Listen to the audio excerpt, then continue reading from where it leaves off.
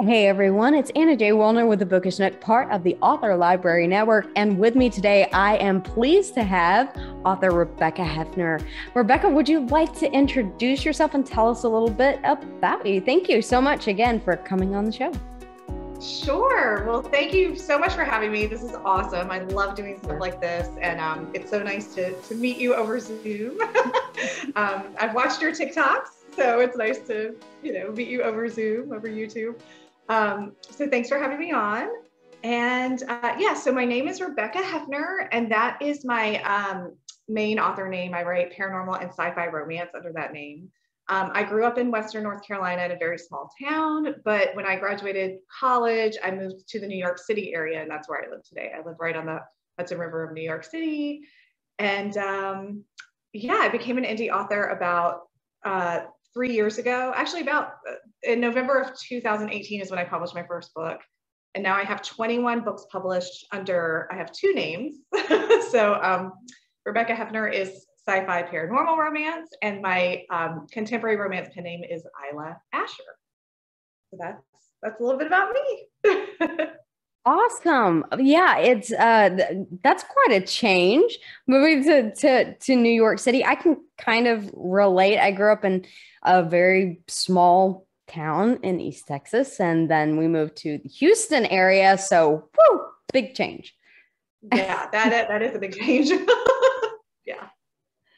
So, well, 3 years ago. So, and in 3 years, you've got 21 books that you have published. I mean, what has this journey been like? And how did you decide one day, or was it one day all of a sudden that you just wanted to start writing? Or has this been something that you've thought about for a long time and just went for it? So like most authors, I'm a voracious reader, as I'm sure you are as well. And I always loved to read. Romance has always been my favorite genre. I do read other things. I love nonfiction, and I love, other genres, sci-fi and things like that. But romance has always been my favorite genre. And I would always have these stories pop in my head and say, one day I would love to be a romance author, but I didn't know how to do it. I didn't know how to make any money at it. And I'm one of those people who's had a million jobs. I was a real estate agent, and I tried to open a bar, and I failed miserably at that. And I then eventually got into corporate America, where I was a medical sales rep, and I actually did really well and excelled at that for over a decade. And while I was in corporate America, I would read a lot, and I would also listen to a lot of audiobooks because I had to drive. I covered the whole Northeast, so I had to drive all the time. Yeah. And I would just think to myself, one day I'm going to get out of this corporate American job and become an author. And there was one day, there actually was one day when I was in Buffalo, New York at a driving to an appointment in a blizzard. And I just remember thinking to myself, this is it. This is the day I'm like deciding that I have to get out of this job. So I made a plan that I was going to work for 2.5 more years in corporate America and save all of my money and use that to fund my author business. And that is exactly what I did.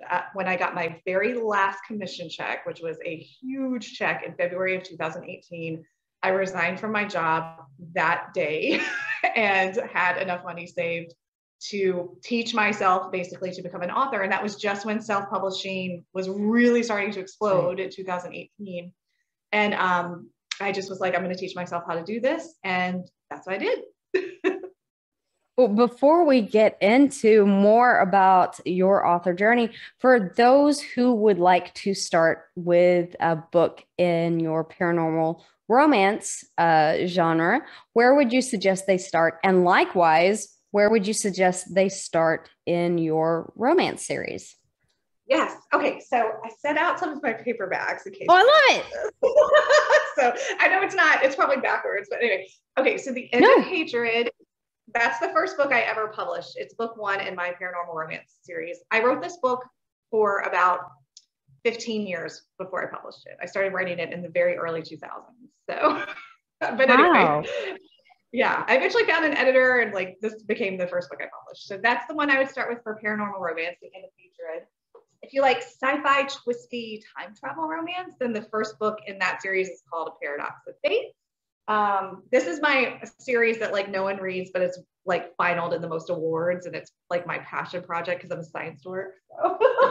But I love it. So, and then for my Isla Asher pen name, I have two series. So his Holiday Pact is just kind of like smutty. Oh, perfect for right now, guys. Yeah. Like holiday read. It's short. Yes. It's like, yeah, like fake relationship trope. And then I did actually end up writing a small town romance and Hearts Reclaimed, a series, and Hearts Reclaimed is the first book in that series. So those are my book ones and all my series so far. Well, Rebecca and I were talking prior to about, how difficult it is to make that leap. It's a very similar story. I worked in big oil and gas for 5 years. And during that time in corporate America, I, would come home and just pour into the computer, into the laptop, all of the stuff that I had sat there and thought about, during lunch break or, what have you, because your mind just kind of, I think there's that natural progression, don't you think, from being a reader to an author at some point? I do. I really think so. And I think if you love reading, like most authors do, yeah, your brain works that way. Your brain sort of constructs a story around, and these characters appear in your head, and you have to write it down. So what is your inspiration, or do you have like a mode of kind of conjuring these stories, or do they just come to you?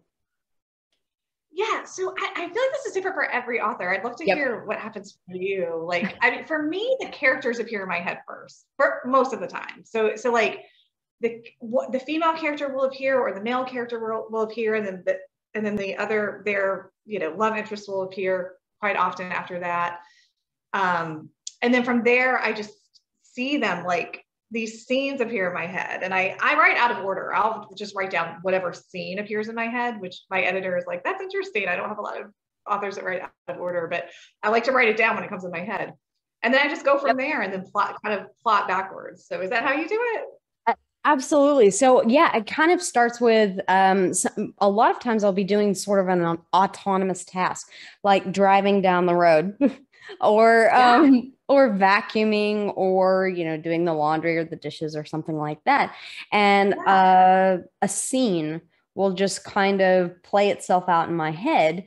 And before you know it, I've kind of got this start. So I have to get it down before I forget it. So it's a little frustrating waiting for those ideas to come to you. But honestly, when they come to me like that, I don't want to say it in sort of like the muse visits me or anything like that. No, but it's true though. I mean, kind of, yeah, because it's just these random thoughts that pop into your head, and or random scenes. And then it just kind of, you have to, for some reason that it's got to be written down. So I start that way, and I may, really jump into it, or I may check it out in a day or two after I've, had some time to play the movie a little bit more in my head, if that makes sense. Other authors get it, it's kind of hard to explain it to a normal person. Right. Yeah. Exactly. So it's very true. but you'll play out a good section of the book or a scene in your head, and then that's when it's time for me to really dive into the work, into the computer. And then if you hit your stride, it's just, it's 10,000 words in 2 days or a day, even sometimes. And they don't necessarily, it's a rough draft and it's terrible. And, but it's a start. Right. You just get it down so that you don't forget. Exactly. And then, you can always edit later. Absolutely. But if you don't get it down, there's nothing that you have to edit. So I think that's, where a lot of authors, I know that's where I got stuck in the very beginning. It's like I would constantly go back every sentence and reread. And then I just learned, you know what, excuse my French, but Just get Yeah. it all, let it bleed out, Right. and then Right. come back Exactly. and do that polish, and then do it again, and then polish it again and polish it again, and then send it off to editing, and then Right. polish it again and polish it again. And, you know, Yeah. that's That's exactly right. That's how you have to do it. Otherwise, it's just going to be a blank page in your computer. right, exactly. And if you're passionate about it, I think one of the really big things that I don't know, if I try and force it, if I make myself sit down and write, it doesn't come across as, I guess, exciting as when it's just flowing and I'm really passionate about it. I think it comes across more passionate to the reader when you're in that moment than trying to sit down and force it. Yeah, 100%. I totally agree. I actually just made a TikTok about that because I just finished my most recent contemporary romance series, and I was like, should I just write another one, like write a trilogy and get it done, and then I'll go back and write a more twisty sci-fi series under my Rebecca name. And I was like, no, because that's not what's bringing me joy right now. I just like, I don't want to write something that I'm not Exactly. feeling. Exactly. So, I mean, yeah, so you understand exactly what I'm talking about. It's like when you try and force it, it just never quite works out. No, it doesn't. It doesn't. And something that I was very honest about in that TikTok is that my contemporary romance books do sell better than my paranormal sci-fi romance books. So probably the smart financial decision would be to write another trilogy under that name. But you also have to sometimes just like choose what's best for, like, you only get one life. And if you're not feeling joy from doing something and you would get more joy from doing something else, sometimes that is the better decision. Uh, Absolutely. If I mean, yeah, I know that there are times whenever you sit down and you say, oh, this trope is really popular right now, I should write about that. But if you're not feeling it, then it's not going to come across to the reader as genuine and authentic and really from, because we all have our own. You and I could sit down with the same trope and the same basic, I guess, like writing prompt, and come up with two completely different stories and a completely different twists and turns along the way, because every author's voice is so specific and unique to them as an author, which we've honed over, years and books and words and paragraphs and sleepless nights sometimes, that it It's would true. be completely different. So, you Absolutely. know, you Yes. can't, sometimes you catch lightning in a bottle Right. if you're lucky. Yes.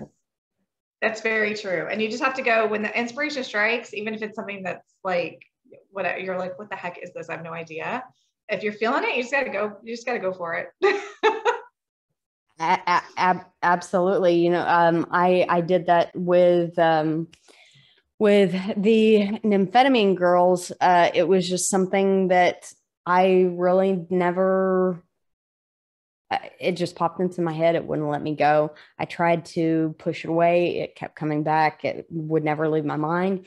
And I didn't want to quite go there, but it just was one of those things that, have you ever had one of those things that just won't let you go? Like it has its claws in you and it just won't let you go.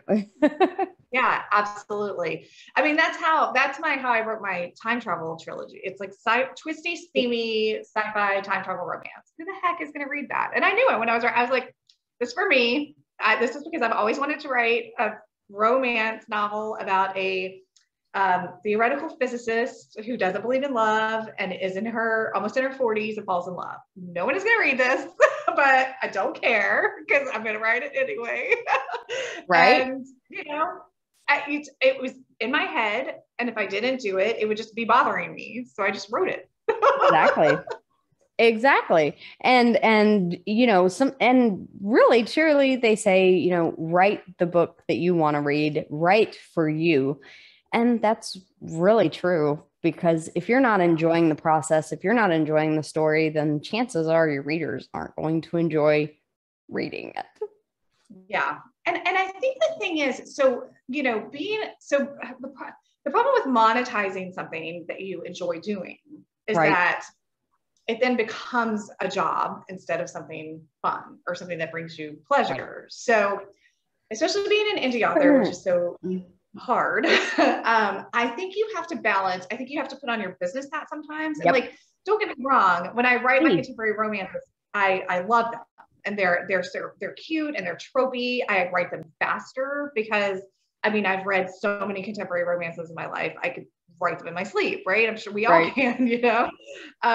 So I enjoy them. They're great, and my readers really enjoy them. But I think you have to balance that. So that's my business hat. I'm like, this is something that I'm Right. going to write to market and get out there Right. and do a release so that I can fund some of these other projects that maybe like won't be a bestseller right away, but like I can balance the joy with the business hat. And you have to do both, and you have to sort of choose what you're doing, depending upon what your cycle is of like publishing and marketing and everything. Right. And I was gonna make a TikTok about this, and it's something that a lot of authors don't really, I don't know. It's so, the business side of it is so much different. And you coming from corporate America, me coming from corporate America, we understand that business aspect of branding. Yeah. And you are essentially, as an author, a small business, and your books are a product. And it seems so cold to think of it that way. And a lot of Yeah. independent authors don't have that mindset. And so it becomes like you lose the passion and the joy for it. So there's that fine line. A lot of people will say, "Oh my God, you must have made so much on this book."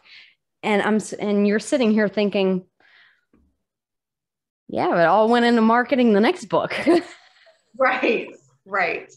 Yeah. I mean, I think that is, and we talked about this a little bit before we started filming, but like, I think that is the thing. I've never been a lightning strikes kind of author. Like, even though I have 21 books published, I still do not make a ton of money at this Yeah, at no, all. right.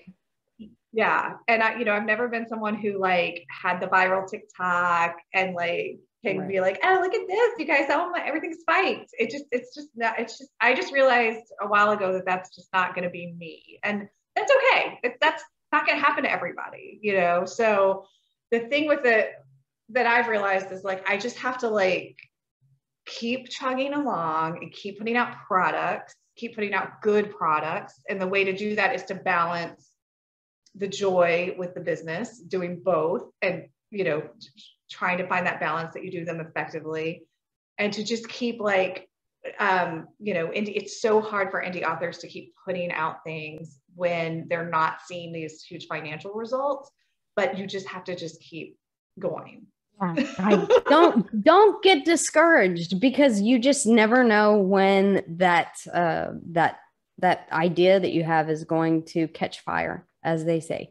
And it's sometimes you see a lot of authors that get discouraged. And I hate that to see, because it's not, everyone thinks, and Kat Burgess, she talks about this a lot. And I love watching her because she's very open and honest and real about her journey as an author, because she's been doing it for, as she always says, since dinosaurs were roaming. I'm sorry, Kat. If you do happen to watch this, I'm sorry, I'm paraphrasing, but yeah, she's very open and honest about her writing journey and how it's not always. Yeah, everybody thinks getting into it, oh my God, you're an author and you're just so glitzy and glamorous, and you're gonna make like a ton of money off of this book, and you're comparing yourself to the Stephanie Meyers and the J.K. Rowlings and that it so hardly ever happens. So I think keeping Yeah. your expectations in check. And what is your version of success? Well, my version of success, I hit that whenever I published my first book. I did it. I Yeah. did it. Yeah. I took that leap of faith and I actually put it out there. Yeah. And in 100%. I think, yeah, yeah, it's such a and big milestone. Yeah. people don't real and everything that's come after that has just been, cool. Icing on the cake, you know? And It's so true. It's true. And something else that I do that I find very helpful is I keep a folder in my Dropbox of all of the emails that readers have or messages, screenshots that they have sent me when they finish one of my books and said that they really enjoyed it. And whenever I awesome. have a day where I Yep. just want to like, say I'm over this. This is the worst decision I ever made in my life. What am I doing? Or, you get a bad review on Goodreads or Yeah. whatever. I'll go pull up that folder and just read through some of those and be like, okay, keep going because your next person who's going to send you one of those notes is out there. Just keep going. Yes, exactly. And it's, the same, people would miss you Yeah. if you stopped writing. I mean, think of it that way. I mean, Yeah. if it's 100 people, 200 people, that's 200 people or 50 people or 25 people that are waiting on the next book in the series or the next thing that you put out. And so I think you've really got to look at it that way. Yeah, Yeah. definitely. Yeah. I And mean, if yeah, I was just to say, if you can do something that brings one person joy, like think of how cool that is. Like that's really, we just live in a world where there's so many people don't experience joy. So if you can put out something that even makes one person happy, right. like do it. And readers, I mean, there's a really big secret that we're hiding from you as authors. Once we get bitten by that writing bug, we're kind of addicted. Like we're not gonna stop. I mean, it might slow down for a little bit, and there might be that discouragement, but it'll always come back. Like you can't get away from it. You can't. No, it's true. Because even if you do go back to corporate America, even if you do go back to a regular 9 to 5 job, you're going to be sitting there like at your desk like daydreaming, and then whenever you get home one day you'll be back at that computer. Yes, it's so true. It really never ends, no matter what. You can take a break, but it's not. You're always going to have that next story in your head. Yeah, exactly. So what Yeah. would you say, if you were to be starting out, this is always so hard, such a hard question to answer and to ask, but what mistakes have you made in your writing journey that you wish I know, right? That you I'm going to wish write a book about that. you would have known then what you know now. For me, I'll go ahead and go first. I wasted a Yeah. ton of money on that. I never saw a return on investment. And I keep a spreadsheet of the campaigns and the marketing that I do and whether or not I had an ROI, a return on investment. And if I didn't, I won't do it again. Yeah. Yeah. That, I mean, listen, that's a great, yeah. I mean, definitely, I think a lot of people in the beginning, they like throw money away on like Facebook ads and Amazon ads. And I mean, you have to learn to do those things. But I still don't have a huge marketing budget. So I don't, I mean, I have Amazon ads and Facebook ads running right now. I ran a pretty nice book club campaign last week, but like, I don't spend a ton on that stuff, which is why I don't sell a ton of books because it is correlated. But yeah, so that's good to, not spend money, stop spending money on things and keep track of those things that you're losing money on. I think, I wish I had rapid release my first couple of books. I didn't do Really. that and I lost momentum between. So like now I'm writing a new trilogy under my Rebecca name. And my last trilogy I released book 1 and then I released book 2 and 3 like almost a year later. Oh, So wow. yeah. So, but I just thought, oh, it's ready. I'll get it out. It's ready. It's edited and whatever. So now my plan going forward for all of my books all of my series I release is I will release them all rapid release. So at least probably like a month in between each book, and put them all up on pre-order so people can just, order the next one. So that was definitely a lesson that I learned. Gotcha. I mean, there's so many lessons. I know, right? And everyone has their own way, and everyone has their own way of marketing, just like everyone has their own way of writing. So for me, having at least a 3-month pre-order period, I think for that's the way that I choose to do things, and that I've seen the best result. But it depends on the author and what they have, seen success with in the past. So, yeah. I'll say that brings up a good point. So something that I've realized is that I think a mistake a lot of authors make, and this is what I made in the beginning, is that I tried to employ the advice of every single person who was an author. So like they say, do this, do this, do this, do this. And I'd be like, oh my God, I'm going to take this course. I'm going to do this. And finally, after I did this for a while, what I realized is that it's great to listen to advice and to be in all the author groups, Wide for the Win, 20 books at 50K. Right. But everyone's going to always have advice, and everyone's going to always say, this is how you do it. But the thing is, that's how they did it. So, right. Exactly.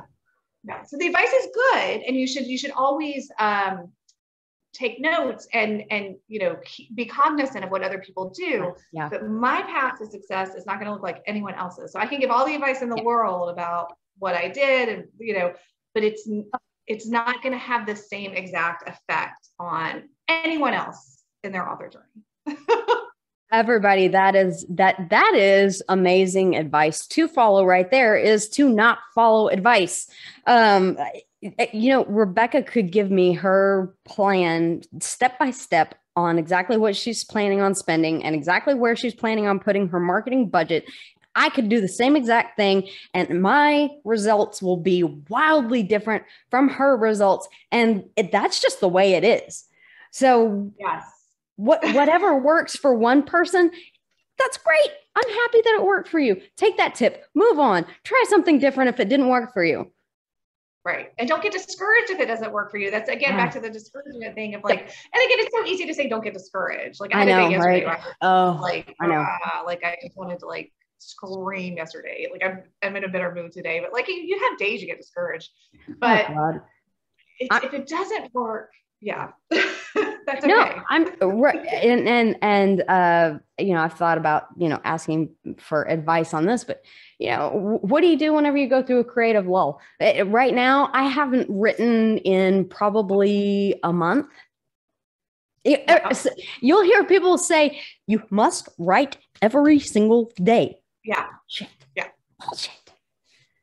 I agree. So that's one of the pieces of advice that I stopped taking a long time ago. I'll tell you, so when I put my final book in my Arter Creek series up for, it was book 6 in the series. It was the final book. I had announced it. When I put that up for pre-order, I took 2 months off and just focused on marketing. I didn't write a word.